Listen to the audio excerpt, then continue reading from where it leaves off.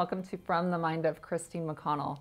This is our Christmas episode, and we're going to be making a Christmas tree topper. These are traditionally, really cute or pretty. It's something like an angel or something along those lines, and I want to go a little bit more sinister with mine. I'm going to be making a gingerbread man. I personally really love the gingerbread man that was featured in the movie Krampus that came out a few years ago. So I'm taking some inspiration from that and adding my own little twist to him. So with that said, let's begin.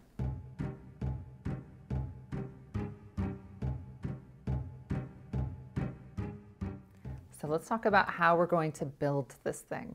He's going to have a skin of clay, but if we were to just build him completely out of clay, he would weigh so much that he might, pull your Christmas tree down.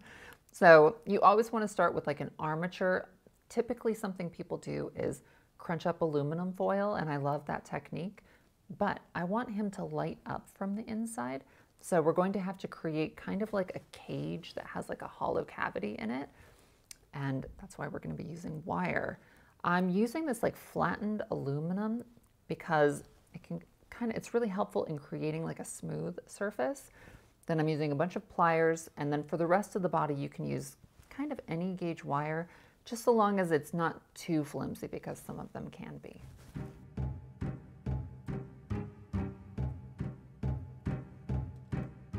To connect each of these pieces of metal together, I'm folding over their ends and joining them, and then using some pliers to squeeze them shut.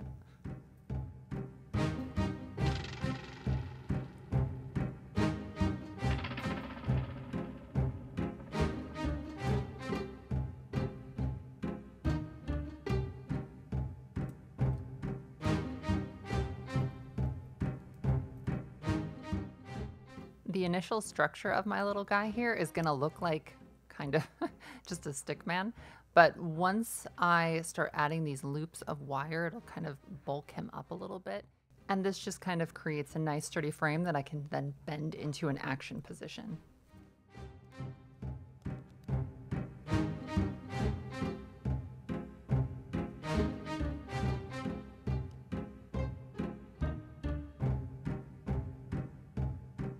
Now I'm adding those metal loops that are going to kind of beef up his silhouette.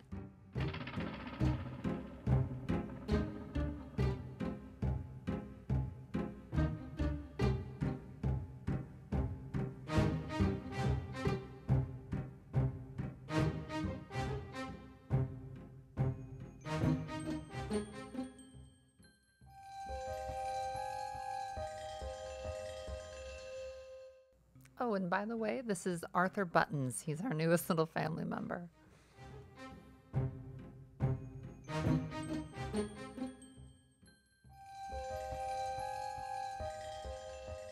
Because I want to be able to pop a light into the back of his head, I'm creating a little hoop, and I'm then going to lock that into the structure. And this way I have kind of a size guide, and I won't by any chance be tempted to make this hole any smaller once I start working with the clay.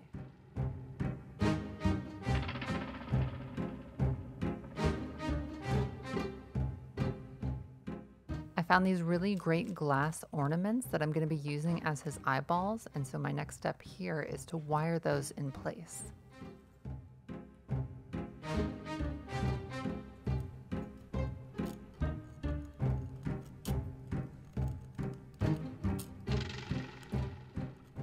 The wire cage that I built was really helpful at this point in holding the glass bulbs in place. And by the way, something about the way he's looking right now reminds me of the character Johnny Five from Short Circuit.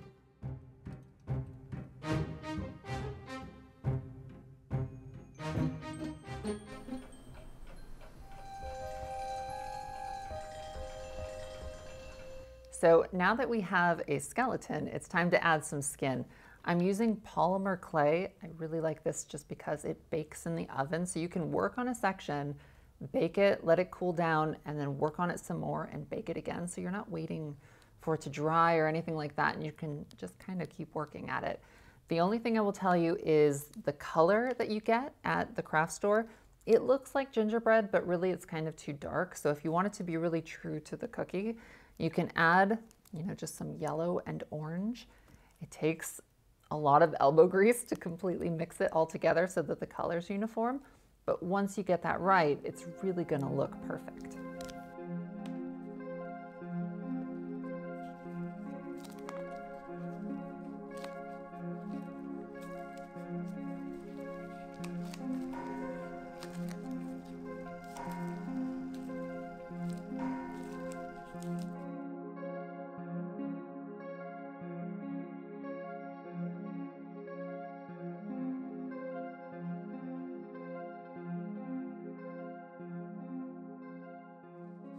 So my clay doesn't just pierce through the skeleton cage that I've made. I'm going to give him a sort of a base layer of skin out of this aluminum foil.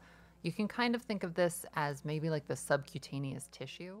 And from there, I'll be adding kind of a very thin base layer of clay over this and baking that off. That way I'm not pushing through anywhere because obviously the foil is pretty flimsy.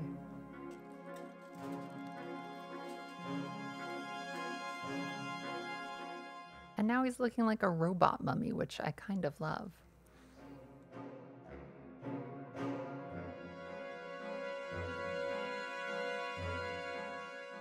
I'm now applying that very thin layer of primer clay.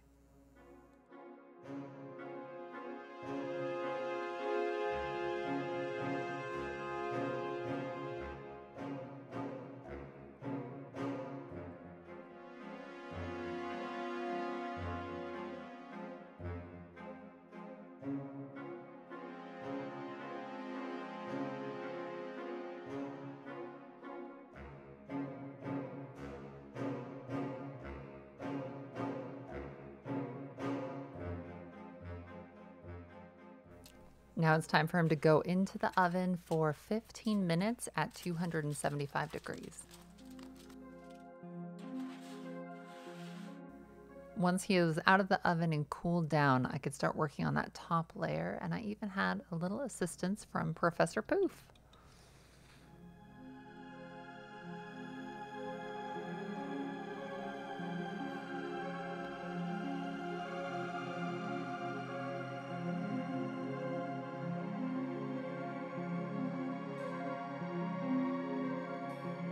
Projects like these can be pretty tedious and often can bore even the most patient of creatures.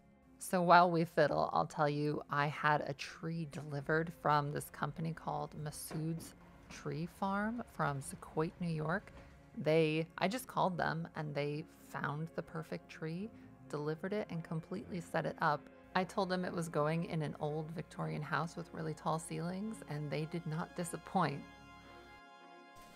Lighting it was a real adventure, and I made an entire episode of lighting and decorating a tree, which is currently available on Patreon. The link to that is below, and you can also catch up on all of the videos that I've been posting monthly. Some of the most recent ones are I showed how to make candles from scratch up in a new little workshop I created in the attic. Another one I did for Halloween was making one of those old spooky haunted paintings that you'd often see depicted in shows like Scooby-Doo.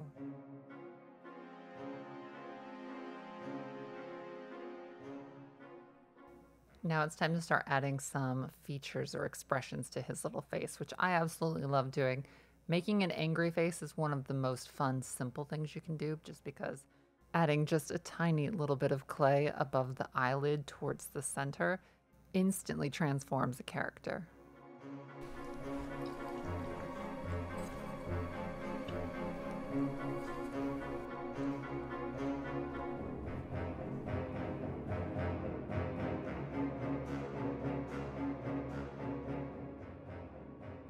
Because he's a cookie, I want him to look like there are little bite marks taken out of him here and there.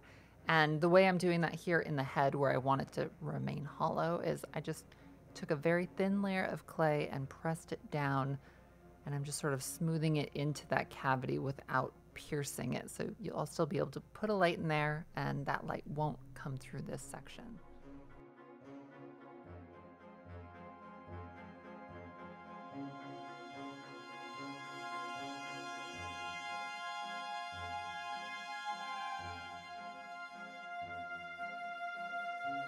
So now it's time to start texturizing this clay. There's a couple ways you can do this. If you want like a perfectly smooth surface with polymer clay, taking a brush with some alcohol will kind of totally smooth it. But we want this to be cookie textured. So I'm just going to use like a big old sponge, tear off little pieces and just push them in until it starts looking kind of right. This isn't the only thing I'm going to be doing. I'm also going to be taking some sculpting tools and making some cracks and like adding elements that look true to a cookie. So to me, this is the part that's really fun, just because you've got the thing right there in front of you and now it's actually starting to look like something.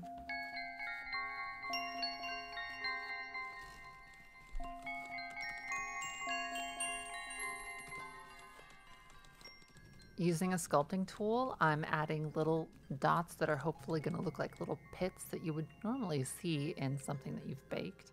Another thing I'm going to do to add just a little bit more realism is I'm adding a seam along his edges, sort of to imply that he was baked in some sort of an antique mold.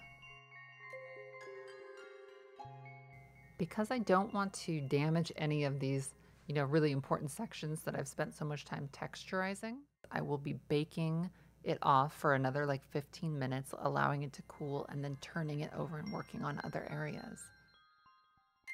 However, before I do that, I'm going to clean the glass off the globes with a little bit of alcohol, and then I'm going to put a light behind him just so that I can make sure that those eyes are looking symmetrical before it's too late and it's already baked.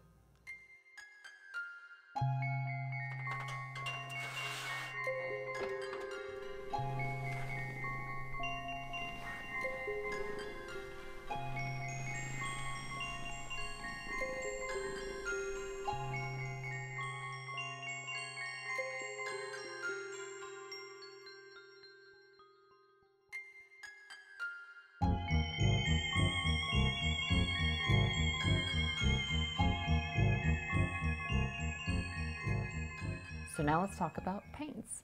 This is a step that, you don't necessarily have to do, but my gosh, does it make a massive difference in the finished product. So what I'm gonna do is brown the edges of my cookie, like as if he had actually been baked, which is just really gonna add a lot of like three-dimensional depth and realism to him. And then I'm not stopping there. Throughout the rest of the project, I'm going to be mixing little colors together and adding little shadows and highlights and things like that, because these are really the things that make a creation really pop. So I would if you kind of start with the polymer clay and think of that color as just kind of a jumping off point and not like the finish line, that's kind of a better way to think about it, because, paints are really what's going to bring it home.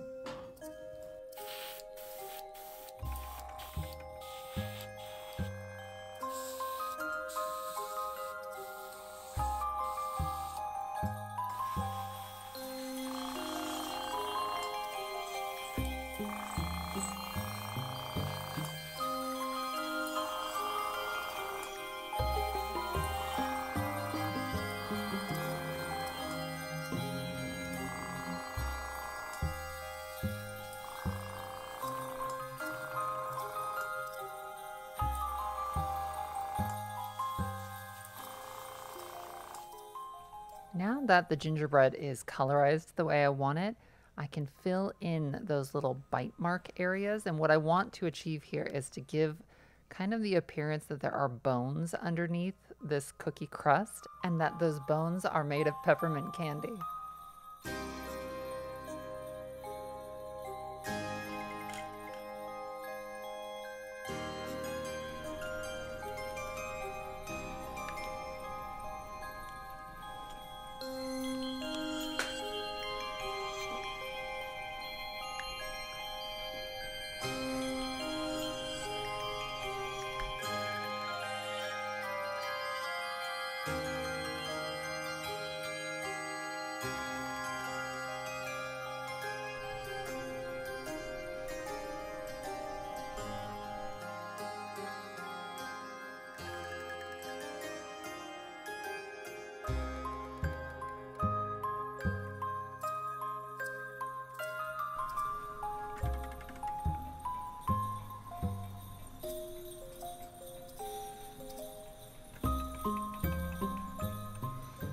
So let's take another second to stop. I hate these red lips. So When that happens, because it happens a lot when I do these projects, something I do is I take a nap or I go to sleep. And when I wake up, sometimes I have the answer or I have like a better perspective. So that's what I did here when I went to sleep and when I woke up at like 3 a.m. in the morning. I didn't want to like, get my captive out of his cage. So I just kind of came in here and started working on him. But I do that kind of often where going to sleep like adds a clarity that I need.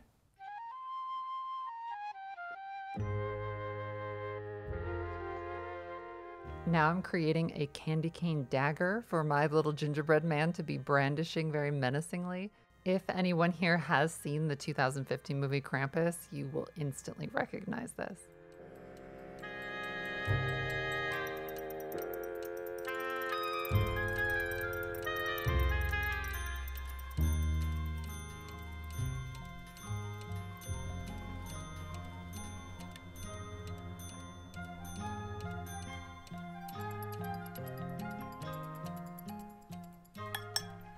I'm now going to airbrush the eyes, and I want to make sure none of that paint gets on the rest of this cookie, so I'm using a little bit of painter's tape to block out anything I don't want getting painted.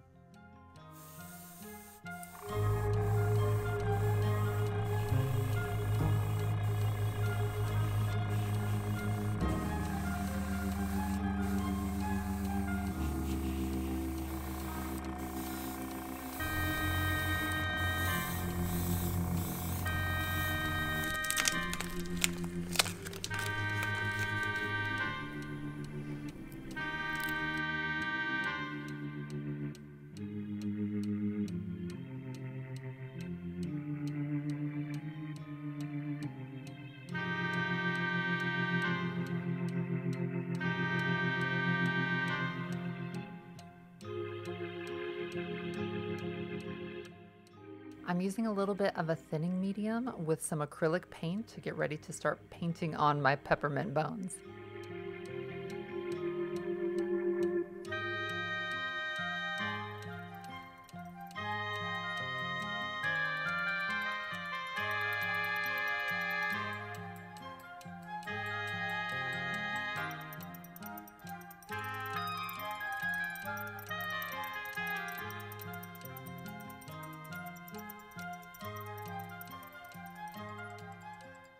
Once that was done, I went over my entire creature and just added any little highlights or shadows that I feel like it needed, as well as mending any mistakes that happened along the way.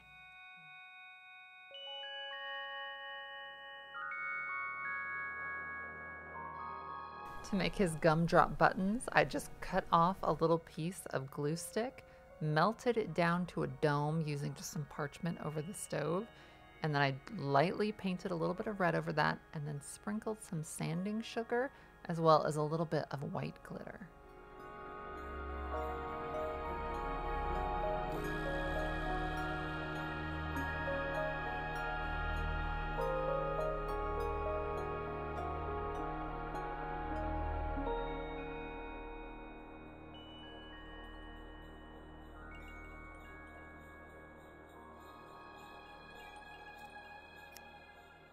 To make sure that I would be able to affix this in a variety of ways to the top of the tree, I'm doubling over a little bit of wire, and I've pierced several holes throughout the back of him that I'm going to loop this through, twist it around, and that way it can just be sort of twisted and affixed in several different places.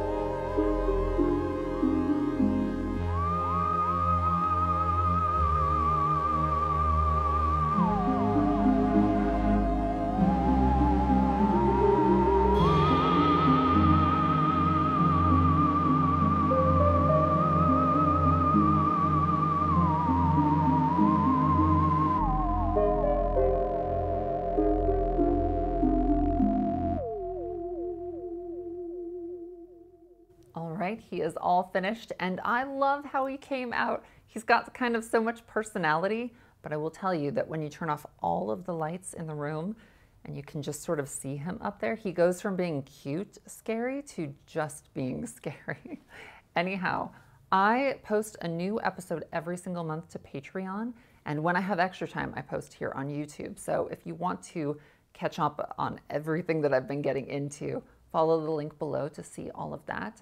Next year, I'm going to be tackling some of the sort of more heavy-duty elements of restoring this house, so stay tuned for that. And in the meantime, have a very happy holiday.